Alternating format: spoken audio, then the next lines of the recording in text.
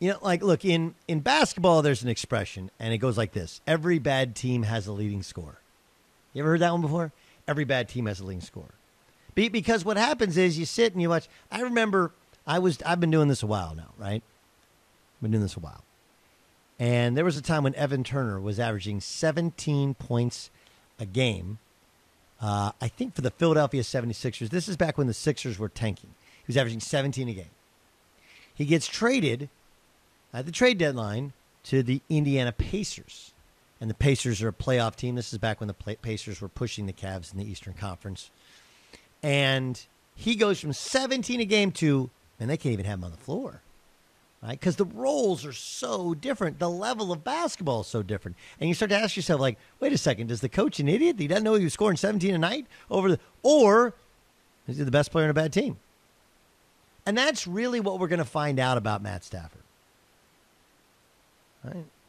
Matt Stafford has been in the league now for over a decade. Over a decade.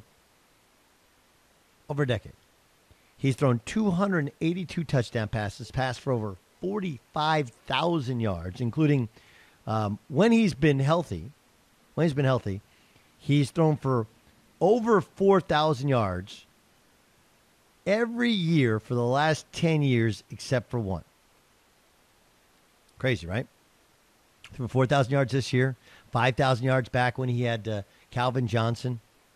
He completed a league-high 435 passes when he's 24 years old. I mean, that was Calvin Johnson's year where he set the all-time yardage mark for receiving yards. Part of it was they were a bad team. Now, they haven't always been bad, and the truth is that the narrative about the Lions being like the worst franchise, like, look, they went through a 4-year stretch where they were 11-5, 7-9, 9-7, 9-7. The last 3 years have not been good, right? But this is the big question. We talked about Goff going back to last year. What went so wrong? And those same Rams people that I talked to are like, man, he fits McVay a whole lot better. Right? Not only is his wife friends with or related to McVay's wife or girl, whatever, but it's more, he's never really played in an advanced offense. Darrell Bevel, some of that stuff they did this year is close, but never played. This is the, man, if we had a great quarterback to go with a great system, we would have a great team. Is Matt Stafford a great quarterback? He checks a lot of the boxes for what a great quarterback should look like, a great quarterback should feel like. He's got experience, positive and negative. He's played with bad teams and rescued them. He played with some good teams and been a little bit more conservative. But, this is the ultimate test.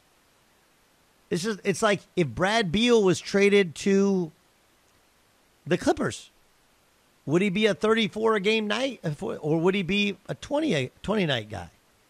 If Brad Beal was on a reasonable team, and I know like Brad Beal, some of the video last night where it looked like he was checked out in the first half before he dropped 41 points. It's like he was trying to make a point at some point in the first half about just not playing. That's what you've always wondered. What would that look like over there? What would it look like if that guy who puts up those numbers played for a legit good team? I mean, this is kind of, look, Dan Marino had a lot of this. Did the Miami Dolphins not run the football because they couldn't run the football, or did they not run the football because Dan Marino had the bad wheels, had the torn Achilles tendon and couldn't move, and so they had to be from the shotgun? Now it's hard to run from the shotgun. Back then it was almost impossible. Almost impossible. Which is it? Which is it? It's the Phillip Rivers, right? Is Phillip Rivers a guy who just puts up stats on because they're losing, or is he a guy who he's the only reason that they're not losing by more? It's a hard question to ask, but I think everybody thinks that they have a couple of dynamic defensive players. Granted, they're going to have a new defensive staff because their coordinator is now the coach of the LA Chargers. But you got arguably the best player in football on your defensive line. You have one of, if not the best, cover corner in football in Jalen Ramsey. You have a dynamic offensive coach, a rebuild offensive line, a tremendous young running back, and some quality wide receivers, although they clearly need a burner. That's something they'll probably get in the draft, late in the draft, or in free agency. But if Matt Stafford is really a dude, he will look like a dude with this offense. What would that look like if he was coached by a great coach? What would it look like if he was in a dynamic offense instead of that he was in Detroit? That's the question. Or is one of the reasons they were doo-doo is one of the reasons they couldn't run the football because he loved to throw it, and he wasn't committed to running the football. Is one of the reasons that they always had to throw it because he turned the football over too much, and he took too many chances? Or did he take too many chances because they weren't any good? You know how we find that out? Granted, it won't be a huge sample size, but we'll find that out with the L.A. Rams this upcoming year. To me, that's the other side of this trade. Buyer, where are you on Matt Stafford coming in? Like, if you had to if you had to put a stake in the ground and go like, this is who I am. Music. What about you? Do you think it will work? Do you think it'll be pronouncedly better? I think it'll work. I think they will be better with Matt Stafford. I feel like with Goff, the part of the frustration, and maybe it has to do with what you were talking about with the work ethic issues, was they feel as though they've officially reached their peak with Jared Goff, even though he's only at a certain age, to where it's like, hey, we got to a Super Bowl and it didn't look pretty once we got there, and everything seemed to go right for us that season.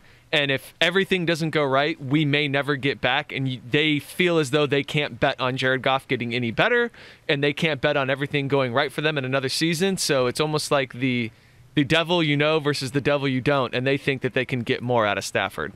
Yeah. Buyer, where are you on Matt Stafford? And was he part of the problem in Detroit, or is he the solution? It's funny because you said, will it work? Will they be better? And I actually think like they're two different things. Like, I think that they're better. I don't think that if you had Matthew Stafford against Green Bay that the Rams win that game in the playoffs. Yes, but wait, but let me. Can I come back at you with something?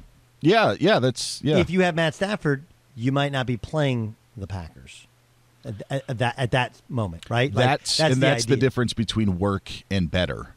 Like, I think they're better, but if making it, if it works, if this is to put them into the Super Bowl, if this is to put them in that spot, then that is the difference to me. I actually have been a Matthew Stafford fan, and I'm embarrassed to say this, Doug, but when the trade happened, it was the first time that then I started to question.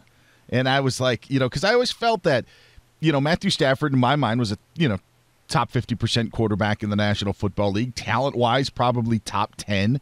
Actually, that's really not even maybe a question for the stuff that he can do. And then when it actually happened, I'm like, took a step back and I'm like, okay, where are they in the NFC? And that's why I just was like, I don't think they beat Green Bay in that game. Dude. Yeah, but hold on. If memory serves me, Aaron Donald was hurt. Right? That's the point. Yeah. And we talked about this on our show yesterday because this is a big talking part about it as well. And I said it actually is more about Aaron Donald's health than it is about maybe Matthew Stafford for, being there. Yeah, Stafford's a nice piece, but maybe the Rams just end up going as Aaron Donald goes instead of. I think it's both. I think they don't feel like they were getting out of their offense what they could have gotten out of their offense with Jared Goff. Yeah, Jared Goff wasn't bad against Green Bay. Like, he was with a broken thumb and how many weeks off of surgery he was. Jared Goff wasn't the reason they lost to Green Bay by 2 touchdowns. Aaron Donald was the reason that they lost to Green Bay. But the two work together. One is responsible for the offensive side. One is the defensive side. So we're agreeing and disagreeing at the exact same time. Am I making sense, Ryan, or am I talking in circles? I mean, I think you're making sense. I just think the idea is that you guys are having a disagreement. I think your point is with Matt Stafford, the Rams offense is probably better off in a better position. Dan mostly agrees with you, but his point is, I'm not sure if Matt Stafford would have even made a difference against the Packers. It mostly comes down to Aaron Donald. Like if you wanted, like if you felt like was Matthew Stafford the best that you were going to do this offseason? Yes. And that's in. If you didn't want to, if you wanted to give up 2 first-round picks for Matthew Stafford, that's fine. If you wanted to give up 4 for Deshaun Watson, are they, better in that aspect? No. And that, could be something that we agree or disagree on. I would rather have Deshaun Watson than Matthew Stafford. You might, and he's 25 years old, but again, like in the cost-benefit analysis or whatever, I would say there's a marginal difference between the two. And I actually think Stafford's probably a better fit, even though Deshaun's obviously more mobile, just because I think in terms of years in the NFL and fit for the style of offense, they feel like he's better. But regardless, they both have strong arms. They're both tough. They both play through injury. That's a wash. But there's even if I would agree with you that, okay, Deshaun is better because he's younger, so he'll be better for longer, I don't think there's that much of a difference as opposed to Deshaun Watson and Matt Stafford as opposed to Jared Goff. There is a massive difference. That's really the point. Yeah. Is that a fair assumption? I did not see any value in Goff anymore for the Rams. I don't see any value for Goff. Well, I think there's one extra part of the Goff thing, and it's the reason that I laid it out in the first hour, and we'll talk about it next hour as well. Doug Gottlieb Show here on Fox Sports Radio, live from the Farmers Insurance Fox Sports Radio studios. It's that one of the things that happens when you traded your quarterback, and I mean, think of what happened with Todd Gurley, right? Todd Gurley, and I don't know, I don't think I've shared this, but they believed he had a terrible work ethic. They thought he was a bad influence on some of the other guys, and he was making a ton of money. And when they got rid of him, they replaced him with Cam Akers. But they also believe they put people on notice. One, telling the offensive line, it's not all about you. We'll fix you. But two, some of it's about the running back. And it makes everybody like, look, if you're going to cut Todd Gurley and pay him to not pay, what will they do with me? So it does. And they did the same thing with Jared Goff, which is like Jared Goff wasn't cutting it. Nobody argued that he's cutting it. He's the highest paid guy on the offensive side of the football. Let's move on. I think that the guys that stay, it energizes them that if you're only a part of this thing, if they think ultimately you're part of the solution. And I think there is a benefit to that. Now, they would have gotten the same benefit if they got Deshaun Watson. The problem is that I just think the asking price is would be so ridiculous, even if the Texans want to. And, oh, yeah, by the way, there's very limited value in those first-round picks as opposed to the Jets' first-round picks, which will be high first-round picks, right? Like the Rams are always worst-case scenario, I think, with Aaron Donald and Jalen Ramsey and Matt Stafford. Like you're talking early to mid-20s worst-case scenario. So I think there's a difference in the value of those first-round picks as well.